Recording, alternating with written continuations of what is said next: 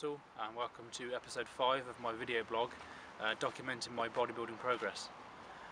So I'm a bit late this week with the blog, a couple of days late as I've been working on a few other things, but and a bit of an impromptu session as well. As you can see, we're in the car park of the gym as opposed to my room, which is where I normally do it, but I thought I'd do it anyway while I got the chance. So if you remember last week I talked about my how I was training in regards to my injury and how I was working around that, and I was doing bicep curls, leg presses, and using a moderate to heavy weight. Well, I'm going to train shoulders today, chest, legs, and a few other things, just to top a few things up. I still don't have a car. If you remember, I crashed it a few weeks ago, hence why I hurt my shoulder. So I'm just getting to the gym as and when I can with a friend in the car.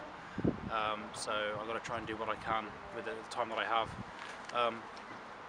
So I'm going to be doing shoulder presses today, side raises, squats, bicep curls, and I'm feeling pretty hyped about it. I'm feeling good. My shoulder doesn't hurt anymore. It hurts to touch just about. There's a little slight lump, but the symmetry's back. The issues I mentioned about the possible atrophy of my trap, that's pretty much evened itself out. And so I'm feeling pretty happy, feeling focused and ready to go. So hopefully after today I'll train my shoulders. If all goes well and I find it doesn't hurt or pinch at all, then that'll be the sign of things to come, and I can train hard in the weeks to come. And feeling pretty good about my progress, and looking forward to continuing, getting bigger, getting stronger. As you probably remember, I mentioned last week that I wasn't sure about my show, if I was still going to do it or not. I've made the absolute decision now that I won't be doing the show, but the time that I have where I'm not going to be prepping for the show, I can use to my advantage. I can prep for a show next year, or maybe 2 shows next year. So I'm still going to be dieting as if I was doing a show. I won't be obviously doing the peak week and all that I would normally do. Water depletion, I won't be doing that, there's no point, but I will be getting to competition standard before I restart officially my off season again. So yeah, that's my update for the week, and I hope that's enough, and I'll see you again next week.